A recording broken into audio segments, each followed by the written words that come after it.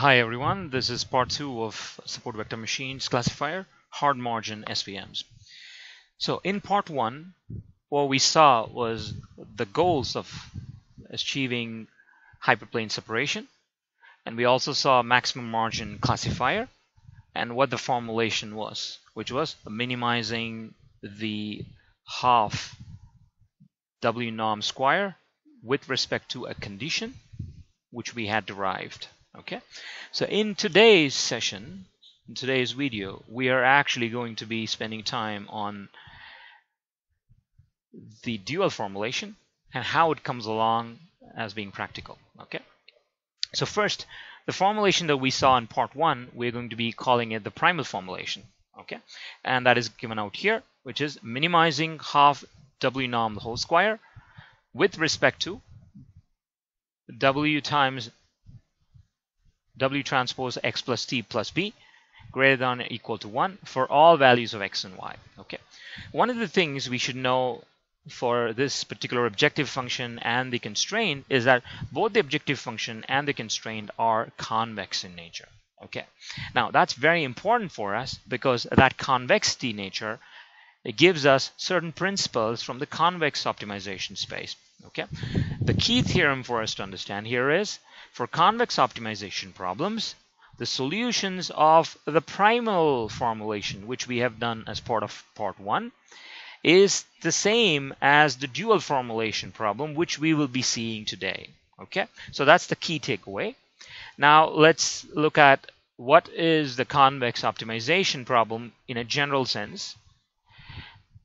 So given a function that we are trying to minimize, so minimize f of x, and that is subject to a constraint g of x less than or equal to 0 for all values of I.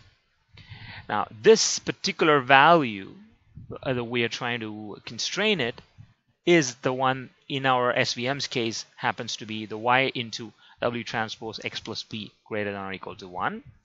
And this objective function f of x happens to be half of W norm the whole square. Okay, now if we look at it from a Lagrangian perspective, a Lagrangian of this particular objective function with the constraint can also be written as f of x minus sum of mu I g of x, where the mu i's are actually the penalties for violating the Lagrange multiplier. Okay, now the Lagrange dual optimization is going to do a max min Lagrange of x comma mu.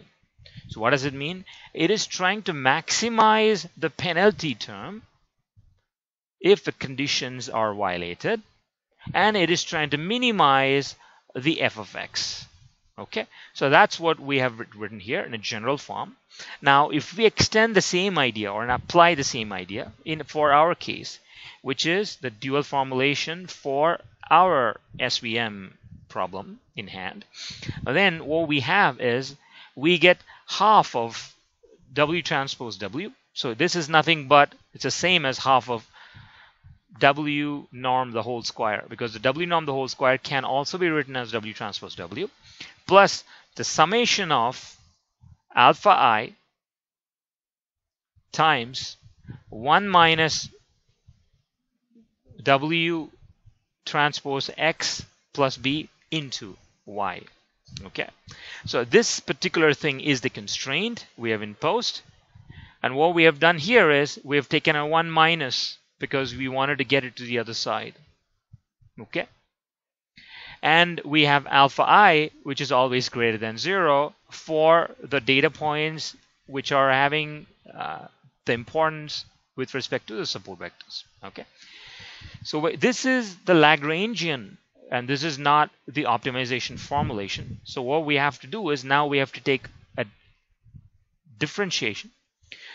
We have to basically take derivatives of this particular function, and when we simplify it, what we get is we convert it back into a maximization problem. So going from a minimization to a maximization problem is all about inversing your existing function. Okay, so now we have converted it into a maximization problem as part of the simplification, and what we do get very interestingly is the function which is a sum of 1 to n alpha I minus half of summation of I comma j aj yj xi transpose xj.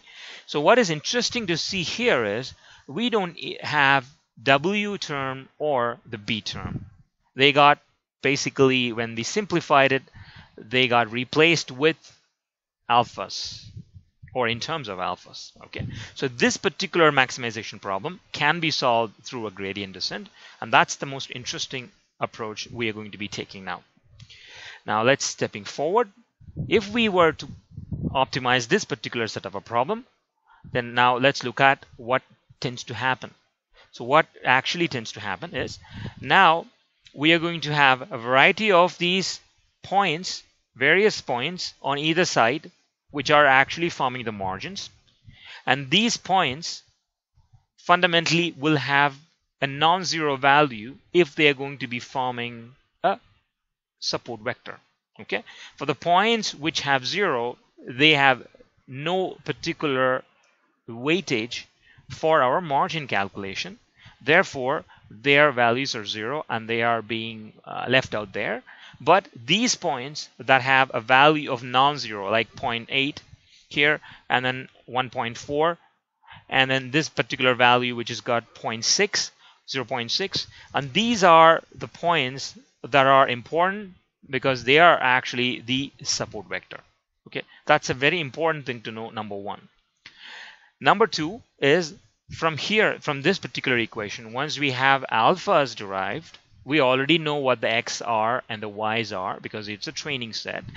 We can back calculate w and b, as w is summation of 1 to n alpha I yi xi, straightforward product for each of the value, and b is equal to the yi minus w transpose xi. So this is the difference between the derived weights or the coefficients for our input matrix, independent variable, subtracted from the yi.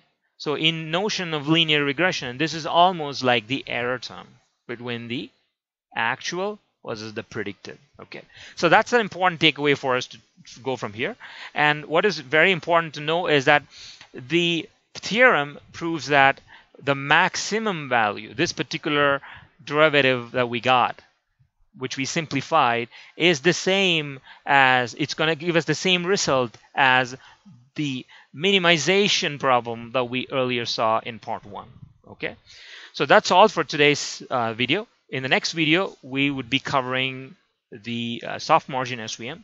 So please stay tuned and like the video if you enjoyed it. Thank you.